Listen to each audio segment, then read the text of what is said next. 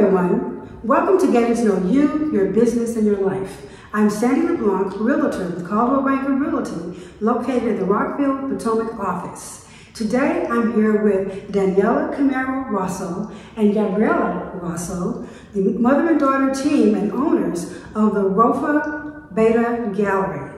The RoFa Gallery is a contemporary art gallery that emphasizes Latin art and specializes in art with a socio-political content. The gallery believes that art is a tool to achieve community. So, Gabriela and Daniela, tell us about how you see art as a tool to achieve community, and tell us about the RoFa Gallery. Yeah, so exactly that is the point, that we see art as a powerful tool to change, to produce some awareness in the society. So we work with different kind of things and we have different projects. Here in Hemswell, we are two galleries together. Is RoFa Projects and Beta Gallery. RoFa Projects has three different kind of projects. One of them is RoFa Art, that work with abstraction and geometry. That is more or less what you see behind us. It's a very important tradition of abstraction and geometry in Latin America. We also work with RoFa Projects, that is specifically the part that take care of the social-political art. Oh, okay. So we work with migration, sexuality, identity, empowerment, specifically a lot of empowerment of women, gender. And talking about gender, we work with, we have a project called La Morada. La Morada is the color purple of the violence against women, for the fight against. And La Morada works specifically with ecofeminism, transversal and intersectoral ecofeminism. So it's a very cool project to empower women. So the first gallery opened in Potomac, Maryland, in 2014, when we moved to the United States. And then this new gallery here in Hemswell opened 5 months ago. And then, because of that, we include Beta, which is the Daniela project. Which also is involved with transmitting important messages to the community, in our case, through urban art. Very nice. Yeah, and actually, is something very important to mention is that our focus is Latin America. Of course, we work with some local artists. Our focus is Latin America, so we work with around 45 artists from 15 different countries. I saw that, yes. It's a lot. It's a lot. I had to say that it's a very cool project. Yeah. But you know, it gives you a lot more variety. A lot of influence. Correct.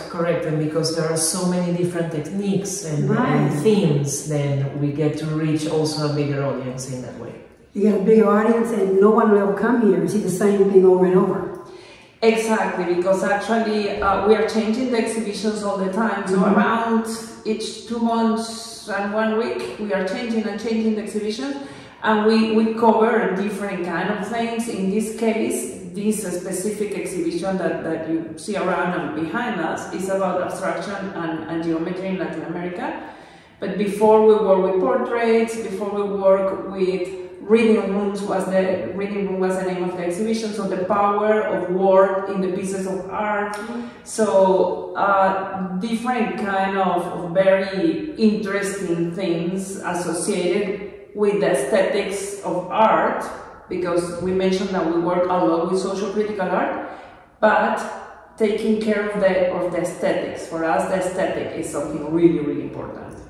You also do sculptures, right? The sculptures, yeah. We have now in this exhibition, for example, we have some sculptures that are sculptures to put on the wall, some ones on the floor, some ones made with textile art, another ones with reflection. Well, actually, in this exhibition, exactly in front of us, we have 3 amazing pieces of Julio Lepar, which is one of the most important artists from Latin America, that has a retrospective in the Pompidou, in different places, and is one of the most important artists nowadays of Latin America. Yeah, so different media, photography, sculpture, painting, spray, like different type of media that we work with. We have some beautiful art displayed here today, and we're definitely going to take a look at it and take a tour of it at the end of the video, of the interview. So tell me, what brought you to the United States in 2014? Well, so far I live in 6 countries. Oh. And then before the United States, I lived in Canada, and I was in between Canada and the States because I was organizing an art exhibition here. But then the love bring me to the States because I met my husband, and then I moved here for that reason. And then I continue. In my case, I start working with fine arts. Not talking about age, but I started working with fine arts like 30 years ago, something like that. And originally was specifically with fine art associated with HIV. We are mentioning the importance of the awareness of art, right? At that period of time, I was a director of a foundation that was an HIV/AIDS foundation. So we did art auctions to fundraise to support the fundraiser. Then, when I moved to Brazil, I include the theme of violence against women. And then when I moved here, and I opened the gallery here, is also associated with, well, I mentioned that we specifically work a lot with ecofeminism. So it's associated with violence against women and health and different kind of issues that involve our society. So I moved here because of that reason, but then the project come here with me to start it here again, and now that Daniela come, well, even better, because then we have this second gallery to continue growing what we do. So what made you choose to come to the Kentlands in Gaithersburg for the second gallery? This is your gallery, correct? Yes. The Beta Gallery. So the both galleries, and the thing is that, well, I decided to move to the States recently. By recently, I mean like 8 months ago, very, very, very recently. And with that decision, we decided to open together the new space, joining forces of the 2 galleries, which is really important in creating this new family project in a way.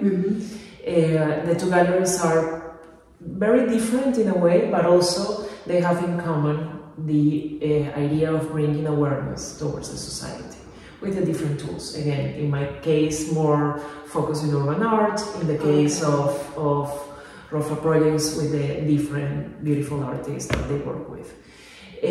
But then Kentlands is a beautiful location because it's very close to many parts, both Gaithersburg, both Potomac. Of course, a little still closer to DC, not in Virginia. Right. And North Potomac. And North Potomac. And so, of course, it's a center location for us. It's also close to the other gallery, which is very important because it's only 20 minutes away to the other gallery. And well, this is a beautiful developing area. Of course, it has been developed for a long time, but we know that there are 2,500 square feet of retail, so it's important for us to be in an area like this. And it's a great place. And it's very important that it's close to the other galleries. So we are 22 minutes from the other one. So actually one thing that we do is that we organize some art day, so maybe a group can come here, and then from here we move to the other place. Yeah, I saw where a group was doing a tour on a bus, and they came here, and they went to Potomac, and then they went to La Mirada. Exactly. Right. That was kind of neat, yeah. So that is very interesting because it's just spending your day looking art in a different way. Even La Mirada, for example, you were mentioning before we start that La Mirada is this beautiful project that is inside of a dollhouse. It's a real size of a dollhouse that we empty, the furniture for the kids, and then has gallery lights, etc. And work with ecofeminism. And because it's in the middle of nowhere, then it's a little tiny house. Exactly, but I'm a tall person, but it's in a real size. It's real. I'm not saying it's a toy. It's real. It's beautiful, and it's cool also because we are respecting the nature. So some years, a family of foxes, they come and they have the babies under the dollhouse. Right. So it's beautiful because then we integrate the fine arts with the environment. So that is also confirming the whole project that we have in RoFa project specifically. And the La Mirada is open from, it's open now, but it closes in February. Close in February until June, because those are the months when the foxes they come, they have the babies, and they actually stay living there like 1 month, and the family come and visit them and all that. The beautiful environment is really impressive. So, and again, it's the way to continue with the whole project that we do. So it's respecting the nature, respecting woman, respecting the differences. I think that is a very, very important way to see art. Respect the difference, and through art, open minds to create, maybe sounds a little bit naive, but to create a better world through art. That's the way, that's the part of achieving community. Exactly.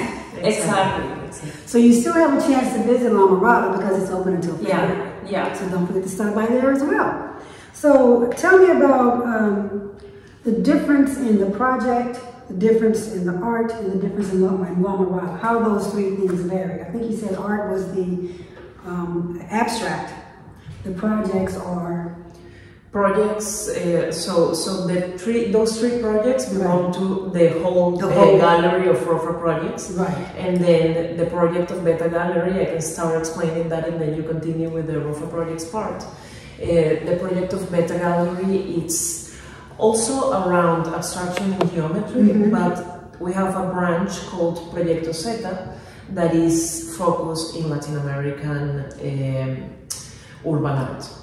So the idea is that through different media, in this case stencil or lettering, different type of graffiti or street art, then we come closer to the viewer, and in this case bring a message that it tends to be a bit broader to the viewer because most of it is in the streets. Now we also have, together with RoFa, a project called Rota that is focused in furniture together with art, bringing together design and art into the same space. In that case, then I give the word to my mom so that she explains then La Mirada and RoFa projects and RoFa art. Yeah, so specifically the whole project, the whole gallery is the RoFa, but has this area of abstraction and geometry because in Latin America is very important, specifically Argentina, Venezuela. I come from Venezuela, so Argentina, Venezuela, Brazil were very, very important countries that changed the world, talking about fine arts, and then they moved to Europe, etc. So the eyes of the world, finally they were in Latin America trying to see what was happening with art. So that is a very, very important tradition, and this kind of pieces that we have here behind the importance of the abstraction in art, right? And then RoFa projects is basically cultural awareness, open your eyes about what is happening in the world, and give you that power through art. So in my case specifically, I really believe that art is always political. Yes. Even when it looks like it's not, it is. So art is always political, can be from the comfortable way to not be exactly involved, or can be really, really involving in what is the roots of that change, right? In the case of RoFa project, is completely political. So when we talk about ecofeminism, when we talk about racism, when we talk about differences, LGBTQ community, so it's inclusive. RoFa projects is really, really inclusive.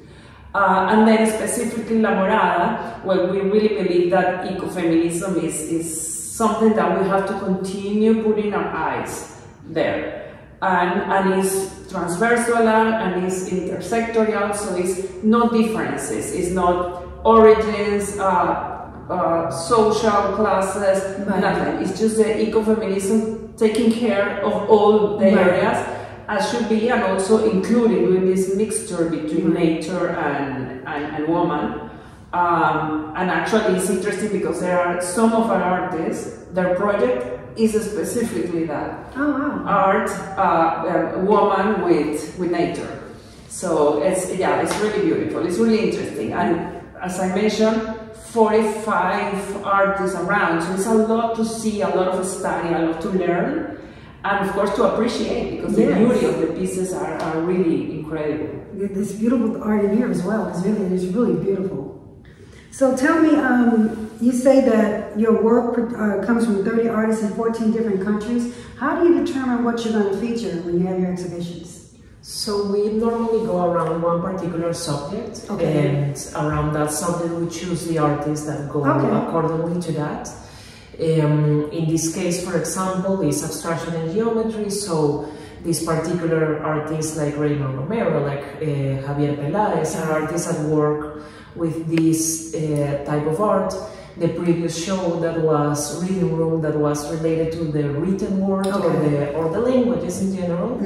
Then we had artists like Marina Vargas, different artists that approach the language in a particular way, even, for example, through graffiti, with the lettering. And the one before was portraits. So the approach to portraits through different media, not necessarily through the regular painting, which we also had, but also through different medias. So it revolves around the subjects that we are interested in, that are of course part of the like the agenda of the gallery. Yeah, different approach. Actually, the people that come here, many times they say, wow, I never saw something like this before. So and you see the faces that they are really enjoying it, and they are, wow, what is this? Tell me about this, because I never saw something like this. So it's a different approach.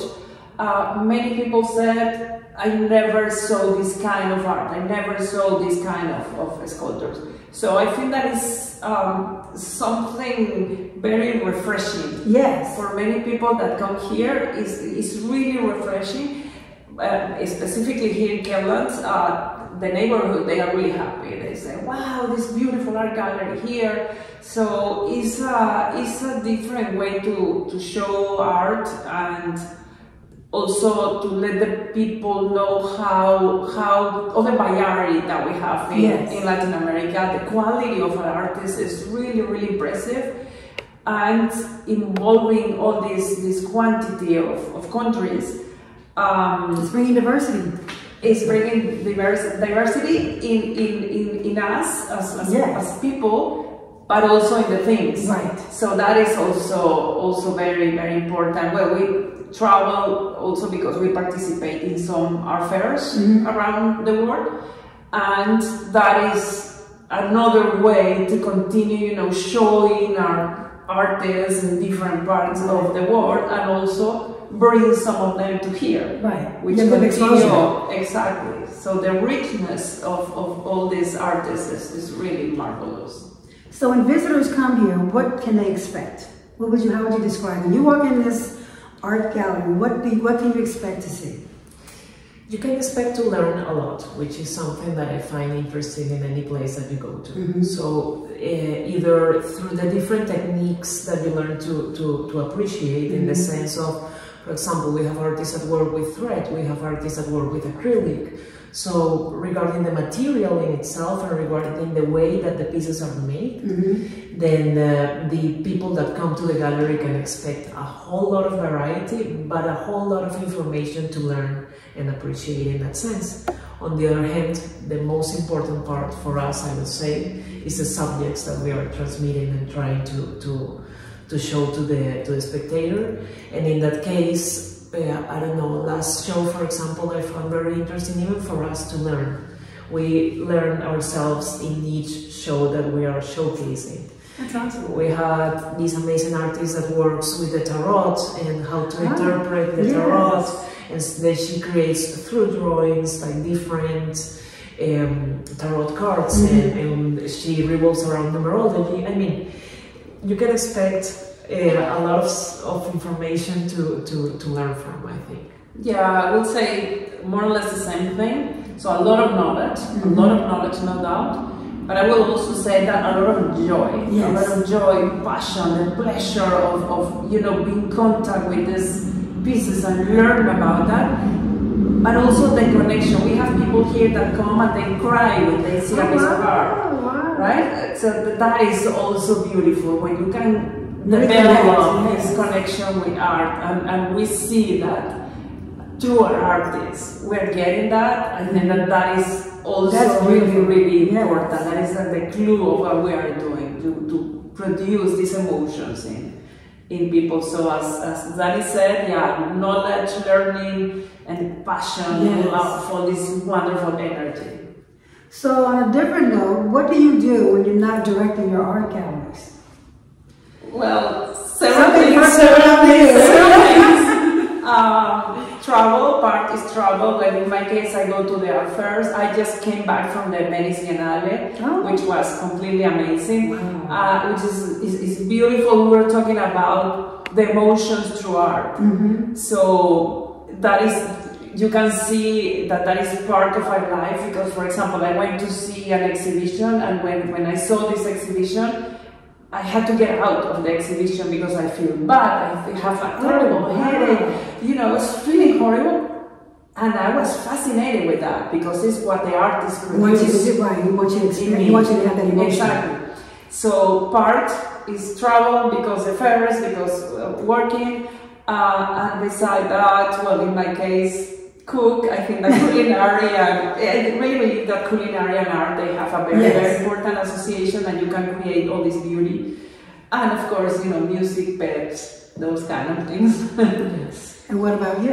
In my case, I work out. Either yoga or running, and now I have this new hobby which I love, that I'm expecting for it to become bigger than a hobby, and is that I'm making furniture, which is really... That's very interesting. Yes. Making and designing and painting, so it's something that in a way gives you a release of creativity that you can do with your hands, which is something that is very important. That is, and people always need furniture. Yes. And furniture goes with art. Exactly. And design, because of course it's furniture, but true design. It's not just a furniture. Right. And it also goes in hand with the idea of ecofeminism, because it's upcycled furniture. So, so that is important to give new life to something that already existed. Well, that's something we can all look forward to. Yeah. So now you teased us. Exactly. People got to come in and say, where is the furniture? So what is something that people don't know about the gallery, or what is something exciting that's going on that you want people to know about? That's a good question. Something that people should know about the gallery. I think that probably one of the most important parts can be the variety that we can show, the quantity of artists that we have, the different approach that we have with art, but also learn about Latin America. Many people, they don't know the quality of the art that we have. Sometimes people associate Latin America more with art crafts, and I think that one of the things that we do is change that image. Latin America is getting more and more important every day, talking about fine art, and I think that is a very important thing to learn. We work with many artists that are part of they were part of the Venice Biennale, the Havana Biennale, you know, the different biennales around the world. But also they are part of the MoMA Museum, the Whitney, the Guggenheim, the Tate Modern, Reina Sofia, etc. Okay. So we work with medium career, we work with artists that already they have these amazing careers, but our artists that are still young, so our prices are good. Right. So that is something important that people have to know. That many people are afraid about art because the art is so expensive and I cannot buy that. No, in our case it's not like that. So even when our artists have amazing careers already, I mentioned they are in several museums, are still young people, so our prices are very good. So we have the variety, right? So can be an important collector that want to buy a piece of Julio Lepard that probably is more expensive, but then can go a young collector that is starting and cannot spend all this quantity of money. So I think that that is something very important, that people have to learn or have to know that they can come and has this beautiful piece of art and not leave the budget there. Right. So that is... And one thing that you were mentioning, but you didn't actually point, that we are the only gallery in the DMV area that works specifically with Latin America. Oh, wow. So that is a very important information. Right. Yeah, in the whole people... DMV area we are the only one that is focused specifically in Latin America with all this quantity of art. That's awesome. Yeah. It's amazing. It is amazing. We're very proud of Yes, that. it should be. It should be. Yeah, yeah. The other day come a group of the IDB, for example, the Inter-American Development Bank. Oh. And many people that they are from Latin America, and then they come, and of course they enjoy it, and they cannot believe that this exists here. So yeah, that is a very important that we are the only gallery that we work with that. That's very important. So what would you tell a young person about life if they were asking you a question, how should I live my life? How would you describe it today? Your life? A young person. I would say that with passion, no doubt, with passion, with truth, always with the truth in front. Well, Daniela is my daughter, even when I was very young. You did? She's my daughter. I thought you were sisters. So I always said to Daniela, since she was a tiny girl, I always said, you are the owner of your nose, and you do with your nose whatever you want. Oh, okay.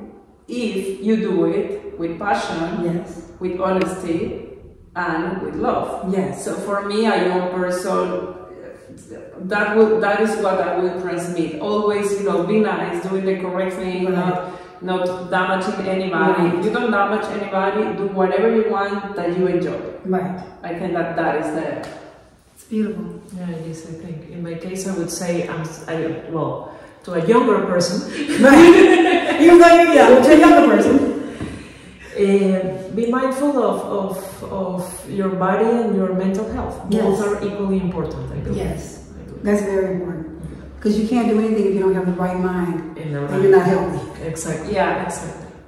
Very important. Well, and buy art. I would say that buy art. Yes, Not art in your house. Well, actually, I'm a little bit joking saying that, but it's true because art helps you to heal. And that is something that more than demonstrate that art really helps you to heal. So art put you a smile in your face. I give you peace. Art give you love. So I would say, yeah, be correct, be honest, and buy art. And art changes your mental attitude. Because I have art in my house, and when I look at art, the art in my home, it just changes, what I'm thinking, or makes me feel different. Correct. Because it's not a distraction, but it's beautiful, and it just makes you feel beautiful. Exactly. Art and music, they're both very important. Very important. Yeah. Yes. Well, thank you very much, Daniela and Gabriela. It's been a pleasure being here, and we're going to show you some of the art that is being displayed currently. But do not forget to stop by 361 Main Street in the Kentlands to view Daniela's art gallery. And the art gallery in Potomac, the address is? Well, this one is RoFa Projects and Beta Gallery. Right. So here we have the two galleries. Right. And there we have just RoFa Projects, which is 10008 Hemswell Ln. Okay. in Potomac. And as we say, we can also organize it. Right, to we go go to both both places. places. Well, it's been really a great pleasure talking with you. And if anyone would like, if you know anyone that would like to be featured, or even you would like to be featured, please get in touch with me. This is Sandy LeBlanc with Caldwell Banker Realty at the Potomac Rockville office. And thank you very much for Thank you so much. Thank you. This exhibit is called Impure Geometries. We have 8 different artists from Latin America. We will also show you our showroom. This is Raymond Camero, an artist from Venezuela. It's a beautiful work because he works with threads. All these pieces are made out of threads, so each line, each color is a different thread that he uses, and then he develops these beautiful dolls that are also made with threads. and that in a way remind us of Vikings' beautiful, empowered women. They're actually called superpower girls. On the other hand, we have Javier Peláez. He's an artist from Mexico. He works kind of with hyperrealism in a way, but focused in a way that it reminds us of abstraction and geometry. The colors are beautiful, and in that piece that we're showcasing now, you can see the hyperrealism of the object floating. Here we have Julio LeBlanc, that is a master, Argentinian master from the 1960s. These pieces were designed, but then later developed, some of them in the 2000s, but they were designed in the 60s when Julio LeBlanc won the Lion Prize in the Venice Biennale in the 66.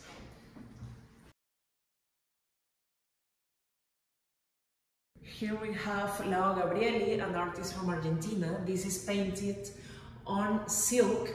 She has different pieces that are also painted on acrylic and mirror, pieces that the artist developed under the tradition of Cinetic and op art.